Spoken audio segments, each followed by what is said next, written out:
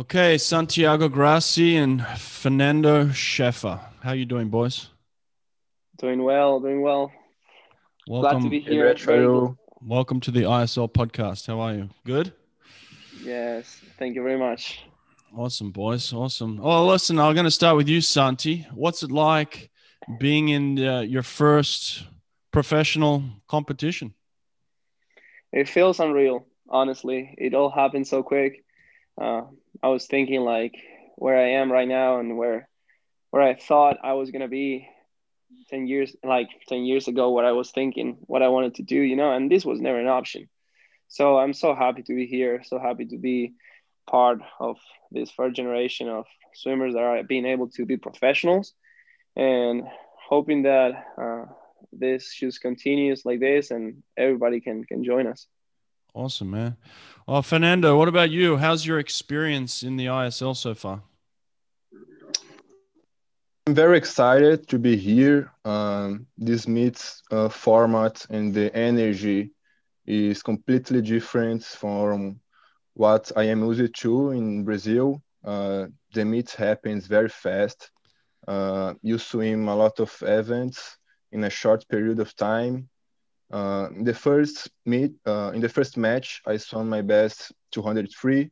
In the second match, I improved my 403. In the third match, I improved my 4 by 103 split. So it's great to have a chance to compete a lot of times during those weeks. We have the opportunity to find points to improve and put into practice right afterwards. Uh, and I think my favorite parts is the team energy that really gets you going on. Um, in my first meet, for example, I went to the team box to watch the first two events, and man, my heart rates got super high just from watching. And I think I uh, carried that energy into my race, and it is different to do it for the team, and it is a good feeling. Awesome, man. Well, listen, for somebody that was afraid of speaking English publicly, you just did a fantastic job. So, congratulations. That's the Thank first you. time I heard him. That's He it. doesn't speak. He doesn't talk. Well, now you got to push him, man. Push him to speak more Yeah, no, English. I can. He can. Yes, absolutely. Yeah, perfect English. Santi, the first meet, you were kind of in team support. I know the rules of the meets. I believe you can have what 16 athletes on the roster, but only 14 are allowed to compete. So you were one of the two people that had to sit on the bench and watch the first meet. Is that correct? Yes, that's true. Well, only 14 guys can be on the team that is racing. And so how did they break that news to you? And then what was your mindset going into that meet? I mean, how do you contribute to the meet when you're just sitting on the bench? Well, I knew coming in that I was probably gonna be that alternate guy. I was told that. Then the first week of training, I showed something to the coaches, and they were like, "That's let's just focus on next weekend, and this weekend I want you to just plan for the next match, not this one."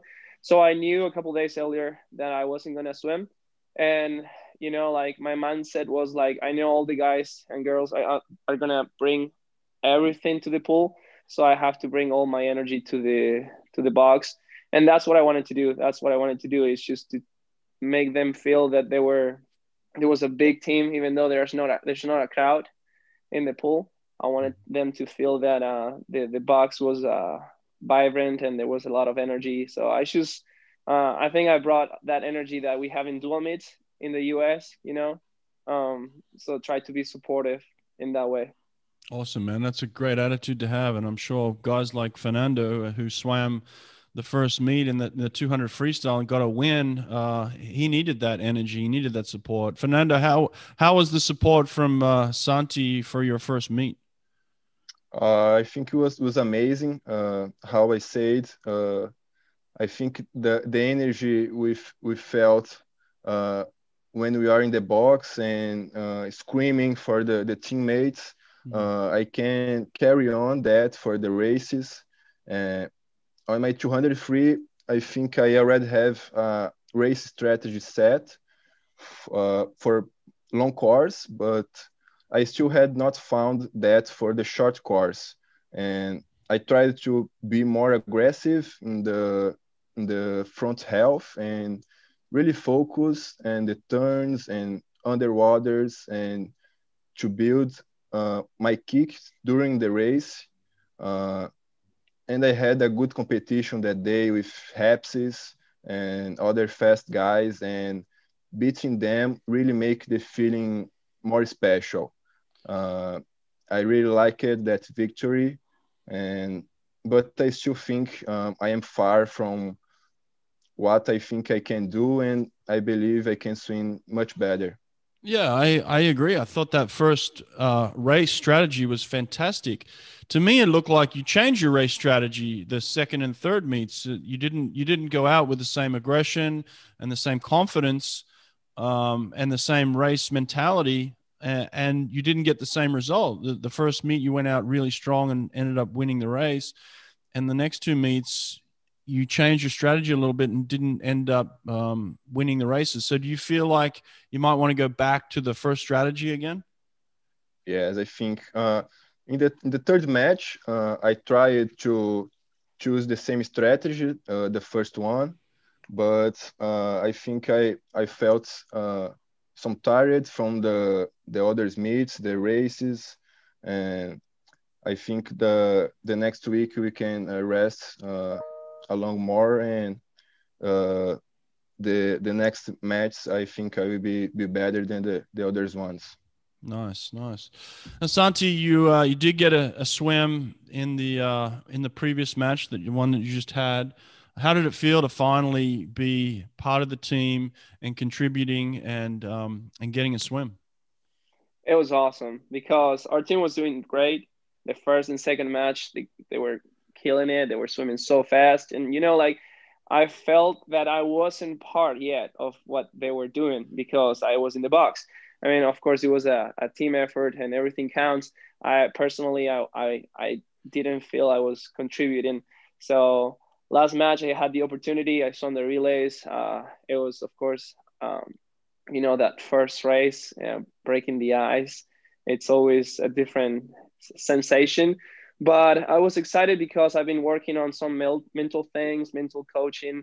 And so I was also excited to bring that and put it together and see how that worked out for me. And I think it was great. It was great. I had a lot of fun. Most importantly, for me, it was like about enjoying. And, relays are always fun. And I think I put together two good swims for my first appearance. So I was pretty happy.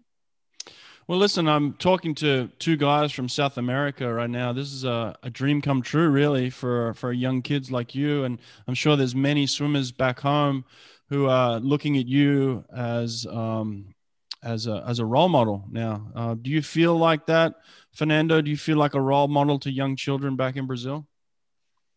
Um, I don't know, but in Brazil we have a strong contact with the kids. Mm-hmm. At Minas we have a lot of trainings with the base of the club. So Mm-hmm.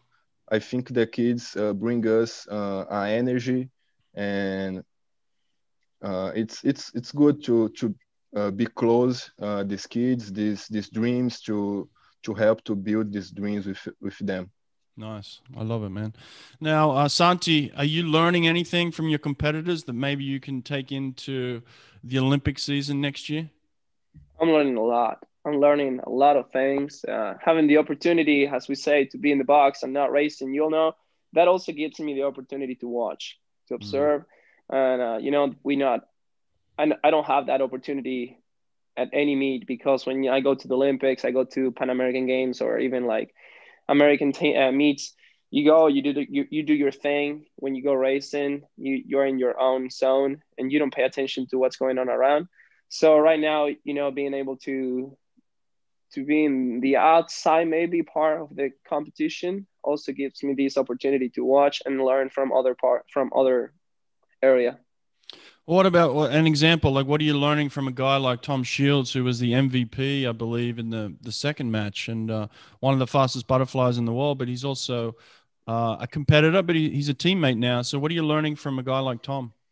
I'm very like I like how he approaches every race, how calm he is before racing. You can see him; he's really in his own lane. He's not paying attention to what's going on the side, and he finished the first race, get up and go warm down. He knows another race is coming, and you don't see him like tired or complaining or like anything about that. It's just about what the team needs, and thinking about the next race and the next race, and that's something very important right now because on this league we need to learn how to race more, and it will come. At this point it's about racing and racing and racing. So about him, I'm taking how he approaches every race, and it doesn't really look how that he should swim at 200 fly 20 minutes ago. Well, good stuff, guys. Well, listen, thanks for the time today. I know you guys are just finishing up dinner and getting ready for bed here. When is the next competition, Fernando? It starts Monday. Monday? Okay. Yeah. All right. Well, listen, get some good training in, get some rest, and good luck at the next competition, okay? I'm looking forward to watching you guys compete in the finals, okay? Thank you, Brad. Really appreciate for your time. Good luck to you. All right. Take care. Thank you, bro.